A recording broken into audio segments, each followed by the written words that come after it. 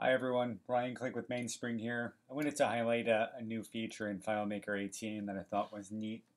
Um, on the installation files, you can now specify a specific custom app to open on launch of FileMaker. So the way you do that is in this assisted install.txt file. Uh, Down at the very bottom, there's this AI launch custom app option, and that'll take a file path.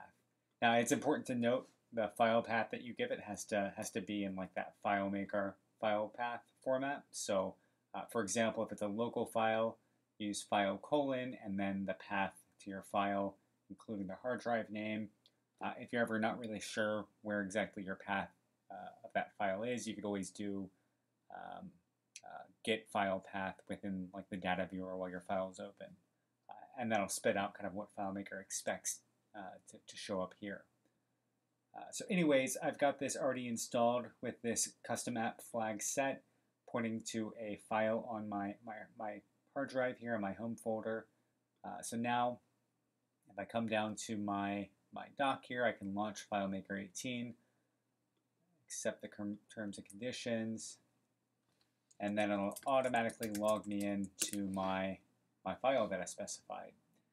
What's more, you're not just limited to this. I could also do like fmnet : and give this a server address of some sort,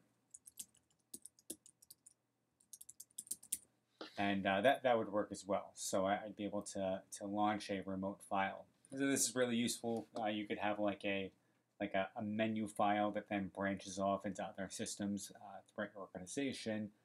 Or if your organization just has a single app, you can just open up that one app.